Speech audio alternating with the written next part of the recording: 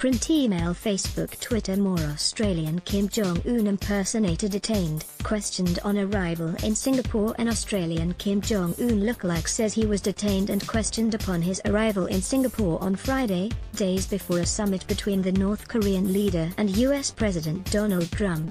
The Hong Kong-based impersonator, who uses the name Howard X, is in the city-state for summit-related promotions by a mall and seafood restaurant.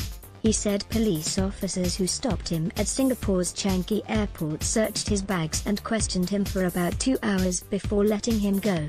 He said police told him to stay away from Sentosa Island and the Shangri-La Hotel.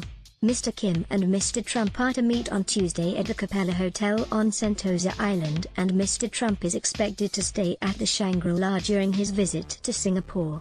Howard X said the police asked if he had been involved in protests around the world, including those by pro-democracy activists in Hong Kong. He said he responded he had been at the scene of Hong Kong demonstrations as a musician playing the drums. However, I never rioted and don't plan to ever riot. I told him that I would never do this in Singapore because it is against your rules to protest, he said.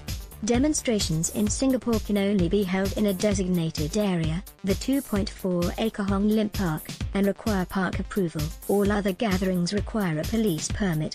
Later on Friday, Howard X and Mr. Trump impersonator Dennis Allen held hands and walked around Merlion Park, a popular tourist destination. They posed with mock chili and black pepper crab dishes and took photographs with curious passers-by. I'm here to stay. I don't think they will try and kick out the president. It wouldn't be good press for Singapore, Howard X said. Mr. Allen said, nobody started talking about a meeting between Kim Jong-un and President Trump until we suggested it at their Pyeongchang Winter Olympics. It all started with us. If there's a peace prize that anybody should get, we should get it. Indonesian Janet Walker thought the impersonators were the real deal.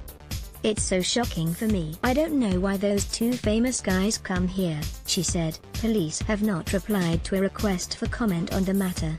From Australian musician to Supreme Leader lookalike, a haircut and some makeup was all it took for Howard to transform himself into Kim Jong-un. Reuters image 1 of 7 before and after.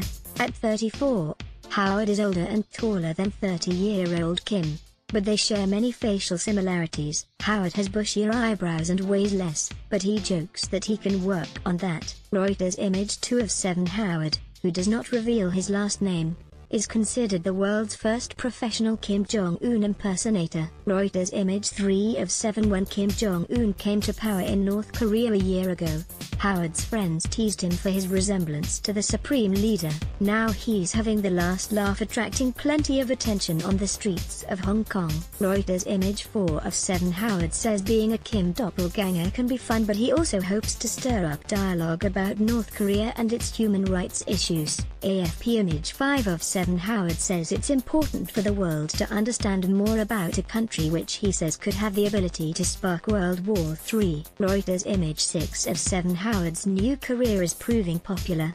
He says he's already had an offer to be in ads with retired US basketball player Dennis Rodman, who calls Kim Jong-un a friend.